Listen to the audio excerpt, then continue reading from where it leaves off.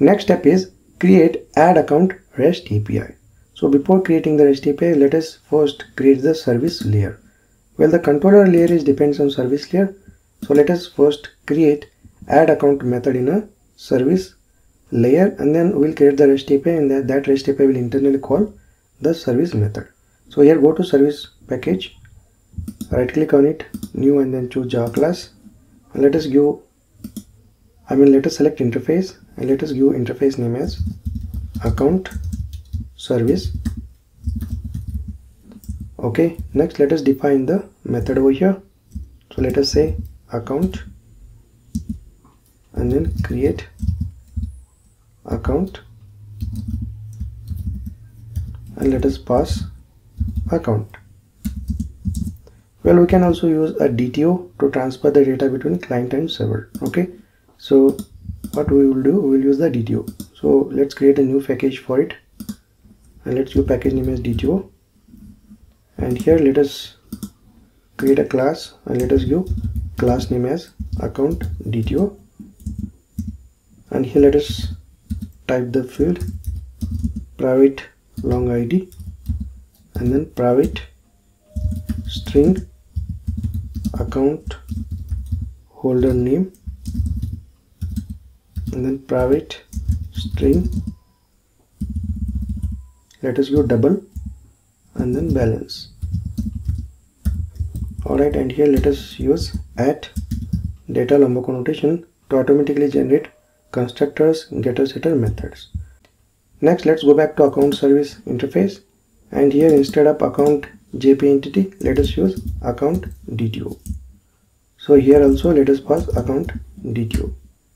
Okay, perfect, and let's view the name as account DTO, and let's remove this unused import. Okay, perfect. Next, go to service package, and let's create one new package, and let's call it as IMPL.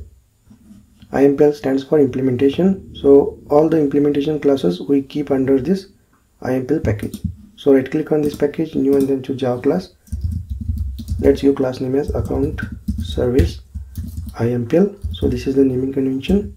Next, this class implements account service interface and implement its methods. So here just mouse on this class, click on this implement methods, select the method that you want to implement, click on OK. Perfect. Next, let us annotate this class with @service annotation to automatically create a Spring Bean for this class. Next, let us inject the dependency. So here let us first declare the field private account repository. Next, let us use a constructor based dependency injection to inject this account repository dependency. So here right click and then generate, and then constructor, and select the dependency, click on OK. Alright, next here we can annotate this constructor with @attribute annotation to automatically inject the dependency, but Spring 4.3 onwards we can ignore this @attribute annotation, because whenever Spring will find the single constructor in a Spring Bean, then Spring will automatically inject the dependency. Okay, perfect. Next, go to create account method over here, and within this method we need to convert account DTO into account JPA entity, and then we'll save that account JPA entity into a database. So this is the conversion logic, right? So let us create one mapper class, and let us write the common logic, like we can convert a DTO into JPA entity and JPA entity into DTO. So here go to DTO package, or else let's create one more package, and let's call it as mapper. Next, within a mapper package, let's create a new class. Let's call it as account mapper. So within account mapper class, let's create static method public static, and let us give the return type account, and let us give method name as map to account, and let us pass account DTO as a parameter. Perfect. Next, let us convert this account DTO into account. So here let us create the object account, and then account equal to new account. Next, let us pass the details to the constructor account dto.getID, and then account dto.get account holder name, and then account dto.get balance, and then finally I return the account object. Now we have converted account DTO into account JPA entity. Similarly, let us write one more static method to convert account JPA entity into account DTO. So here just type public and then static and then return type as account DTO. Let's give method name as map to account DTO, and let us pass account JPA entity. Perfect. Next, let us create account DTO object over here. Alright, and let us pass values to the constructor like account dot get ID, and then account dot get account holder name, and then account dot get balance, and then finally return this account DTO. Well, let us see what is the compilation error over here. It says the parameterized constructor is not available in the account DTO. So go to account DTO over here. So this at data annotation don't provide the constructor. So here let us use at argument constructor annotation. Okay, let's go back to mapper class, and there we go. Alright, now we have created a mapper class to map DTO into entity and vice versa. Next, let us use this account mapper class in a service classes. So go to account service impl class over here and go to create account method, and here let's create an object of account and then account, and then let us call account mapper over here,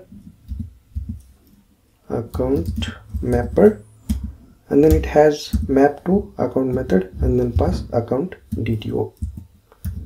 Next, let us call account repository over here, and then it has a save method. So let us call save method to save the account JPA entity, and then pass account JPA entity object to this save method. So this save method basically return the saved entity. So here let us introduce a local variable of type account, and let's give variable name as saved account. Okay, perfect. And if you look at the create account method return type account DTO. So let us convert saved account into account DTO. So here let us remove this null and then call account mapper and then map to account DTO and then pass saved account. Okay, perfect. Now we have created a create account method.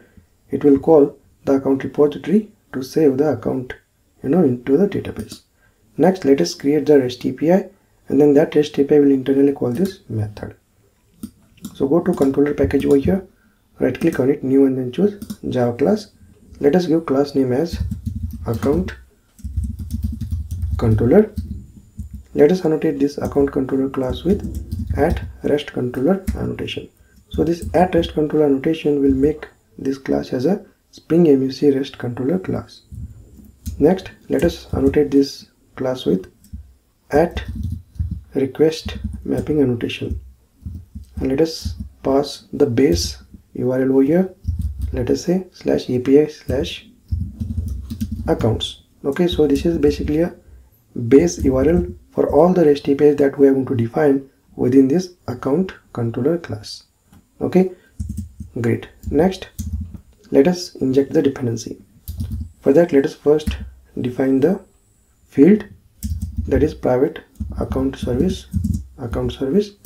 Next, let us use a constructor based dependency injection to inject this account service dependency. So here right click, generate, and then constructor, and then click on OK. Now we have injected account service using constructor based dependency injection, and here again we don't have to use @word annotation because this class has only one constructor, so Spring will automatically inject the dependency.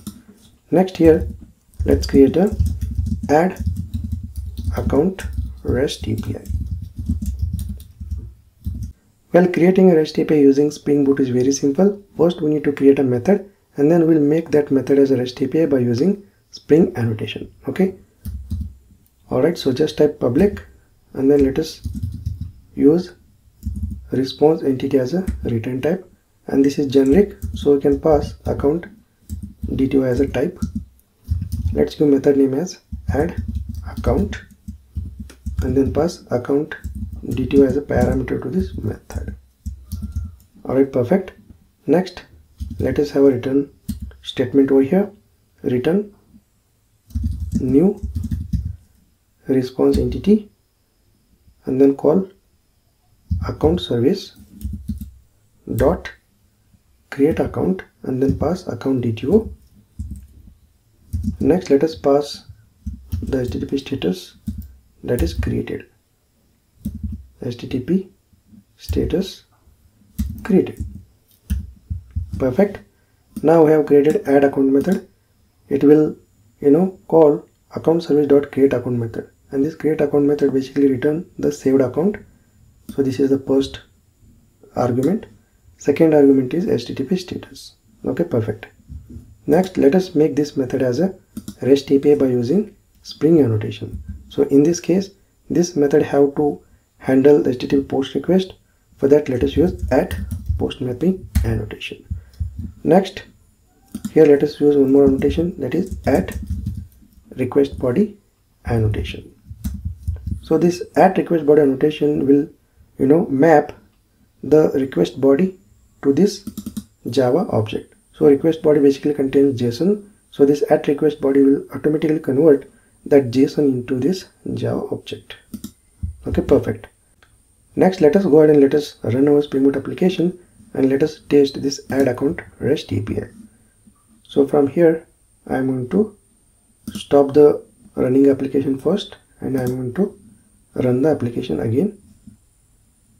And notice here our Spring Boot application is up and running in a embedded Tomcat server on port 8080. Next, let us open the Postman REST client. And here let's create one new request. And here let us choose HTTP post method and just type the request URL HTTP localhost 8080/API/accounts. Okay, so if you go to project again and if you go to account controller, the URL is /API/accounts. So this is the URL we are using over here, /API/accounts. Okay, next go to body and then select raw, select content type as a JSON, and here we need to pass the JSON in the request body. So let us quickly create the JSON object. So if you go to project again and if you go to account DTO, so this account DTO has field account holder name and balance. So these fields we have to use in a JSON. So let me copy this field name and let me paste it over here. And then let's give holder name, in my case Ramesh. Next, balance, let us say 10,000. Okay, next go ahead and click on send button and there we go. We got the response from the server, and if you look at the ID here 1, so this ID we are getting from the database, and look at the status 201 created. Let us verify in the database. So go to MySQL Workbench, go to accounts table, select rows, and you can see the account is successfully stored in a accounts table. Okay, perfect. Now we have successfully built add account REST API.